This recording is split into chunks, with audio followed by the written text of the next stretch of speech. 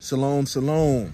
Welcome to another episode of You Are Not Wife Material. Man, in these episodes, these are simply case studies of how many women there are out there that are desperately desiring a good man, but a man won't come within 10 feet of them with the opportunity of marriage.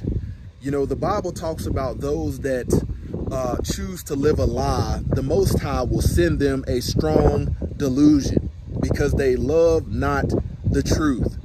And this is truly something that the older women need to understand and hear.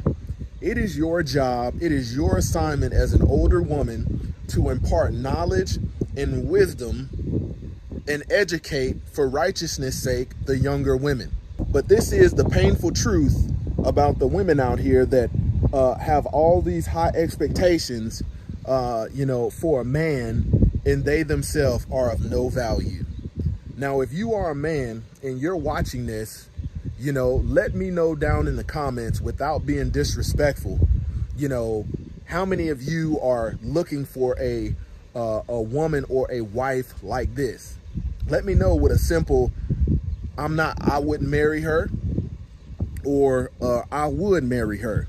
And this is serving as a case study, and this years from now will serve as a case study, and women can see in the comments that if they got that same mindset, they'll understand the importance of repentance.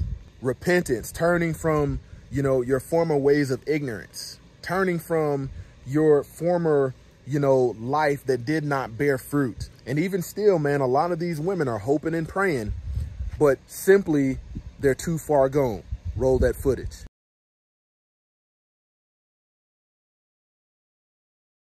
So we have another clip going viral of a woman being hugged up mighty close to the homie Chris Brown, aka Chris Breezy. And I was actually in the middle of recording different content when I just happened to stumble upon this post. Let me read it to you. This young lady's name is Adrian, and she writes, "My Delulu came true. If you know anything about me, this has been my life dream. Meeting my #1 artist / celebrity. Checked off my bucket list. I've been a fan and supporter since middle school. Chris Brown was the absolute nicest and most humble person to meet and actually have a conversation with. We talked about a show, and he actually asked little old me for critiques. Me and my sister custom made the roses. I got to show him my wedding vows. My words, I put you in my vows, not on no creep shit." Stop the cap. Him and his aunt laughed. During our pose, he says, "Does your husband approve?" Which he did, and we discussed it multiple times before my meet and greet. We good. I actually got to lock eyes and touch this man. On top of this, had a wonderful night in the executive suites. 10 out of 10. 11/11 tour was one of my favorite nights. Can't wait for the next tour. So this woman, ladies and gentlemen, is a married woman. And you would not think so because of the pose she has with him. I mean, let's look at her. They're very intimate. He has his hand on her chin. They stomach to stomach. And he looks like he's about to kiss her, which in my opinion is crazy enough in itself. One, for people being grown ass groupies. And then two, for sharing this. And third is what she's about to do right now. Check this out. We finally made it to the day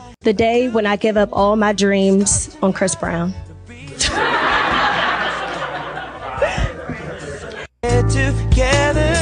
Well, we finally made it to the day when I give up all my dreams on Chris Brown.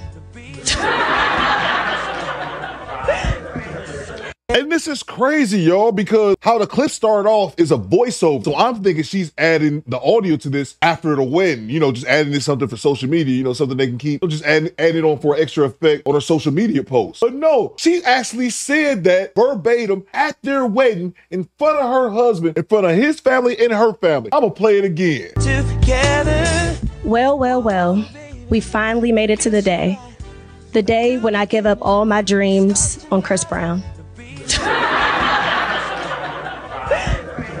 Look, man, it is so much, in my opinion, wrong with this. Now, I'm upset for the dude. First of all, my God, where's your backbone at? The biggest red flags to me is these women want to pay money to go see Chris Brown. And I understand that we all have artists at one point that we're a fan of. I was a huge Bone Thugs and Harmony fan growing up, but I ain't paying $1,000 to see them ninjas. But the fact that your woman wanted to go take a picture with Chris Brown and pay $1,000 while doing so,